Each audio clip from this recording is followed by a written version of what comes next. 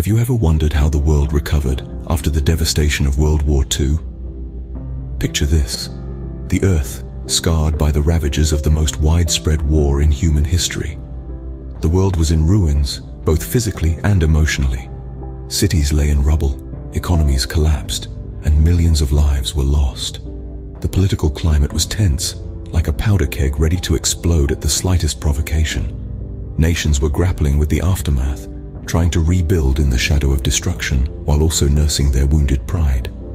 The world was divided, and the threat of another global conflict loomed large. Amidst this chaos, a need for global cooperation and peace became apparent.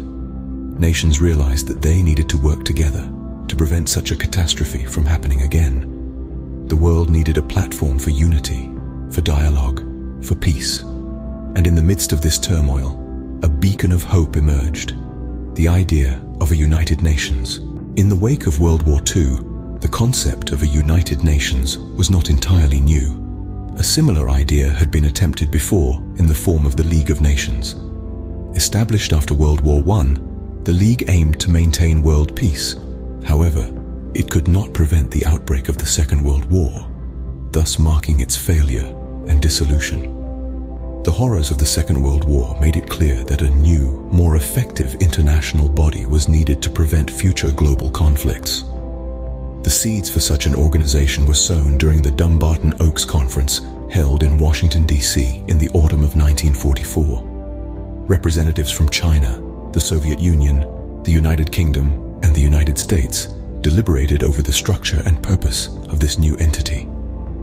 The baton was then passed to the Yalta Conference in February 1945, where the Big Three, Winston Churchill, Franklin D. Roosevelt, and Joseph Stalin, agreed on the need for an organization that would maintain peace and security in the world.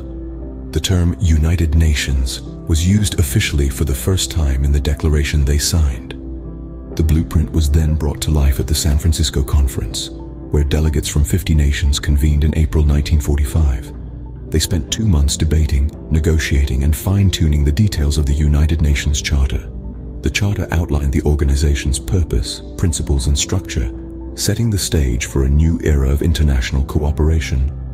The Charter was signed on June 26, 1945, by the representatives of the 50 nations.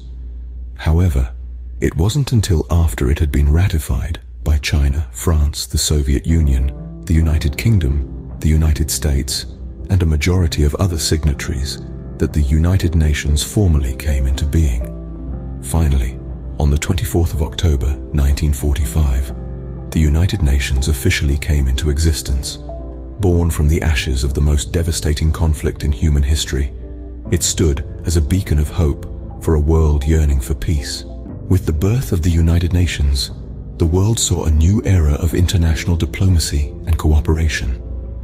This monumental entity, composed of nearly 200 member states, holds a lofty mission: to maintain international peace and security, to foster friendly relations among nations, and to coordinate international cooperation to solve global issues.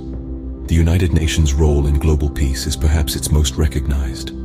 Over the decades, it has facilitated countless peace agreements, dispatched peacekeeping missions to conflict-ridden regions, and sought to prevent disputes from escalating into full-blown wars.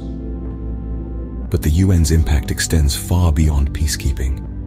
It plays a pivotal role in upholding international law, promoting human rights, and addressing environmental issues. It has established a framework for international law, setting standards that govern nations' behaviors and relationships.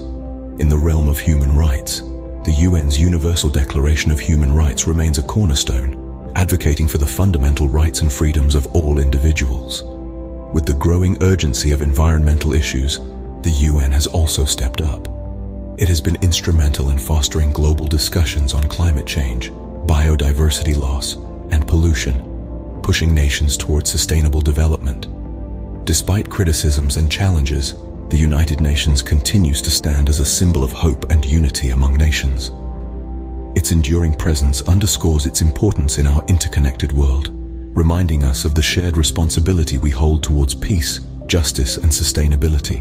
So what have we learned from this quick journey through history? We've revisited the tumultuous era post-World War II, the birth of the United Nations, and its enduring impact. This institution stands as a testament to the human spirit, striving to create harmony out of discord, pushing for peace in times of conflict.